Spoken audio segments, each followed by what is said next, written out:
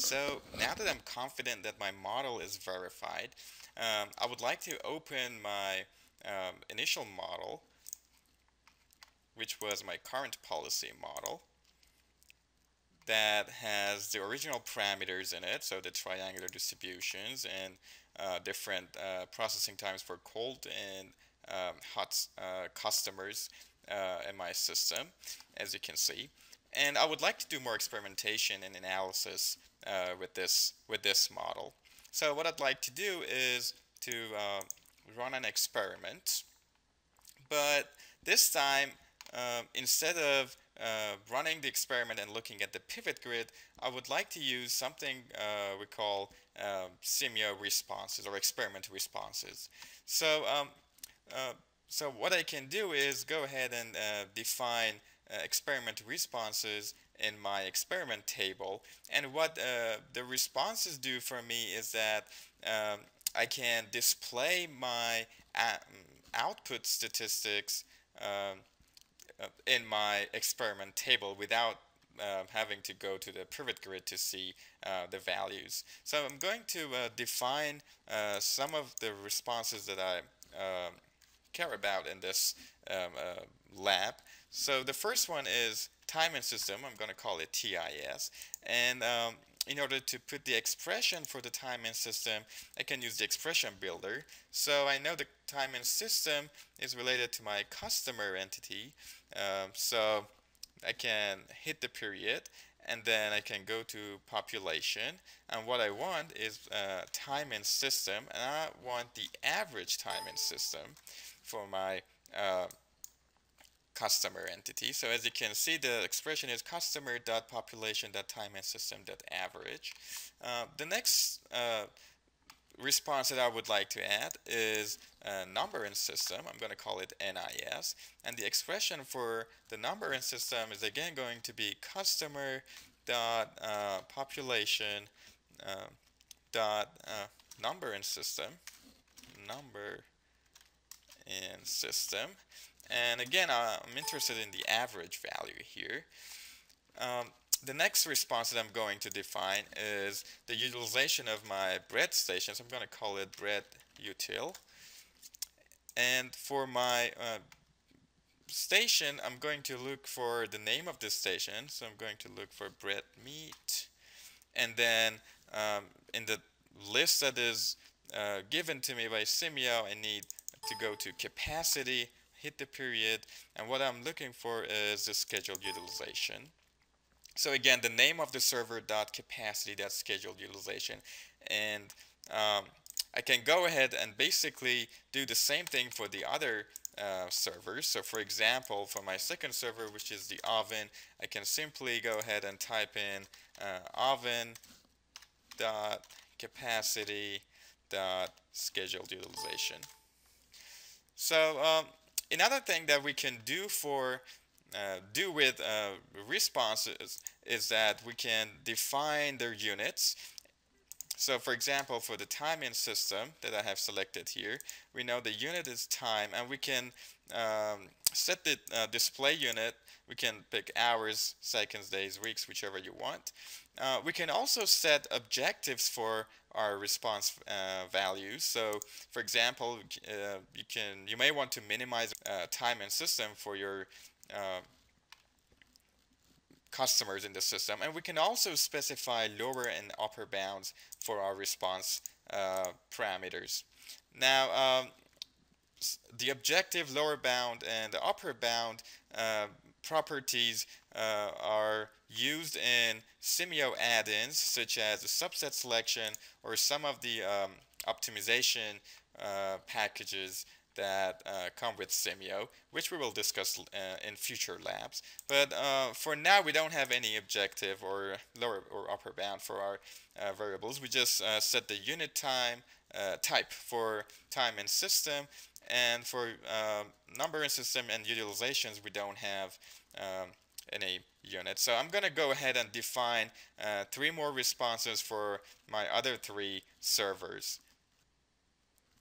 So now that I have my responses defined, I can go ahead and increase my run length to 300 hours and add my warm-up period, since I'm interested in steady state analysis, and I can run my experiment. So I'm doing 10 replications, and as you can see, when my model is, when my experiment is running, I can see the value of my responses in my experiment table. Now, these are the exact same values that you can extract from the pivot grid, but instead, when you define responses, you can display these values uh, in your experiment table. But perhaps the most important functionality of experiment responses is that they will provide access to SMORE plots. So as you can see now, when we go to response results, we can see the SMORE plot for our different responses. So we can see the SMORE plot for time in system, number in system, breadth utilization, and so on. So let me go back to my PowerPoint and talk about SMORE plots very briefly. So here you can see the different components of SMORE plots. So we can see that it not only gives us information about the sample mean, but it also gives us information about the maximum of our sample and the minimum of our sample. And also, you can see that it gives us information about the lower percentile value and upper percentile value, the median, and also it gives us information about the confidence interval over our lower percentile, the confidence interval over our mean value, and the confidence interval over our upper percentile value. SMORE plot, or basically Simio Moore plot, is based on a paper by Barry Nelson, which is called the Moore plot displaying measures of risk and error for simulation output. And I would like to spend a few minutes to talk about what we mean by measures of risk and error. So going back to our experiment results, here is the SMORE plot that we have based on 10 replications for our time and system. So I can click on the histogram and observations and rotate my SMORE plot, so you can see the individual observations, the 10 observations that we had of average time in system from our 10 replications, and you can also see the histogram of our observations, which is not very informative. So as you can see, I have a very wide confidence intervals on my mean and lower percentile, and I wasn't able to calculate any confidence interval on my upper percentile. So since we are basically in each replication sampling one observation of our random variable, which is our time in system, we can simply improve our or the accuracy of our estimates with running more replications.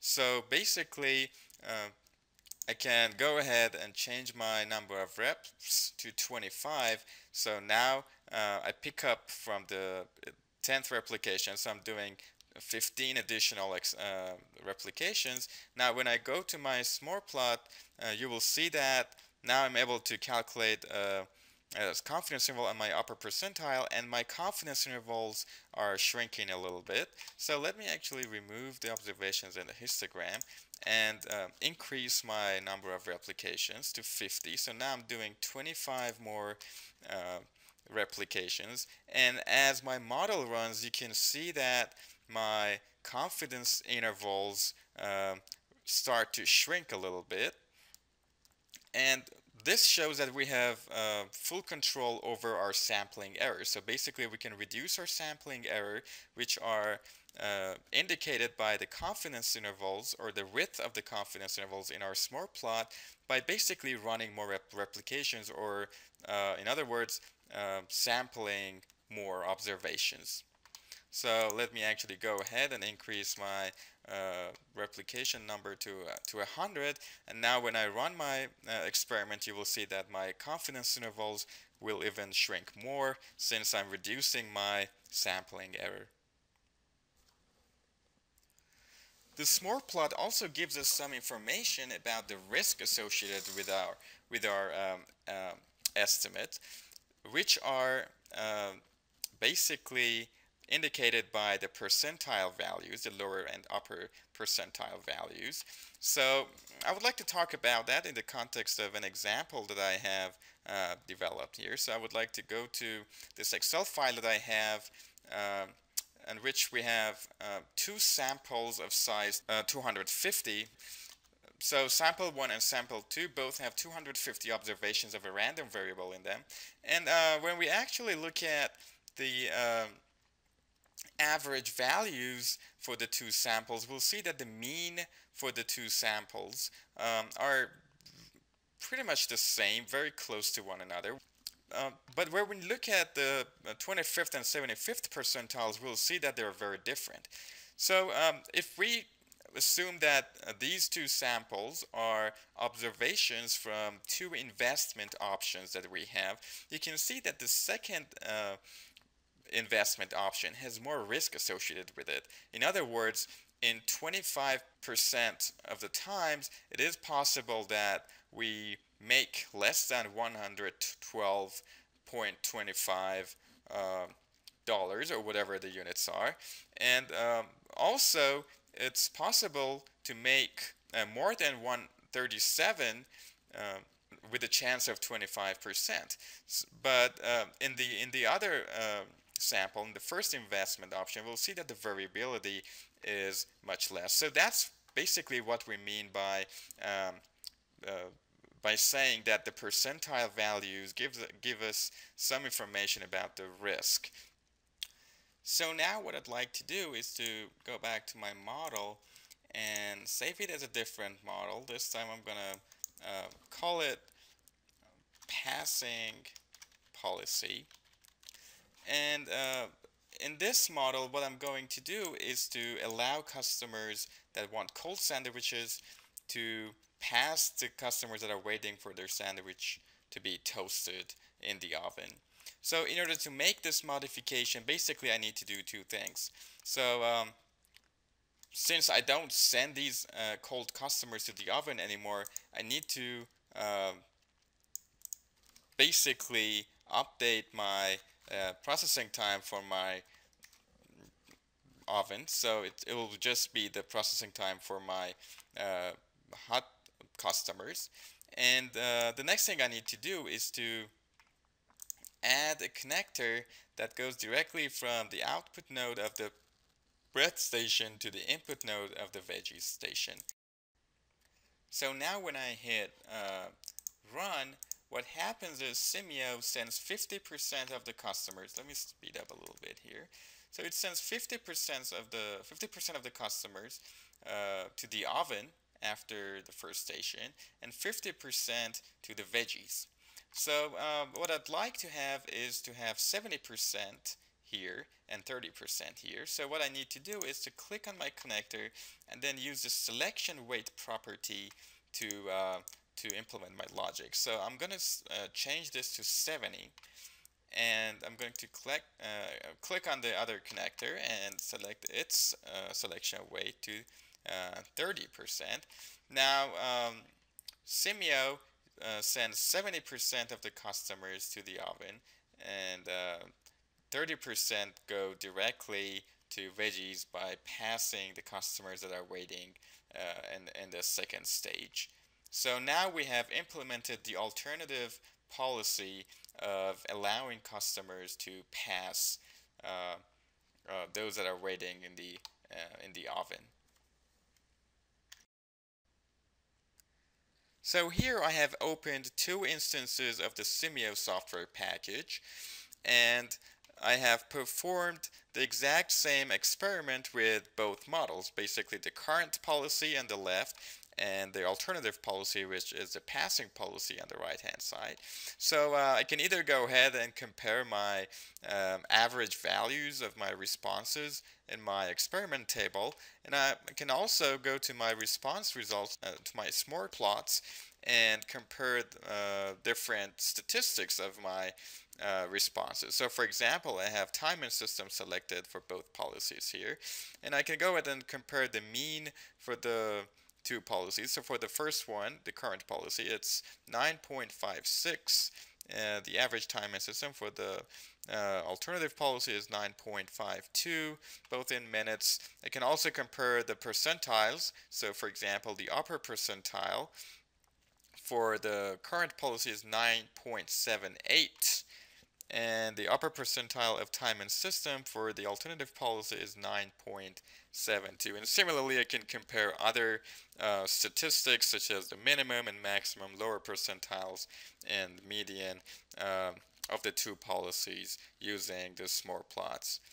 Now remember that here we had to open two instances of the Simio software package to compare the two policies side by side. And in the future, we will learn how to use Simio referenced properties so that we can make comparisons all in one place using a single experiment.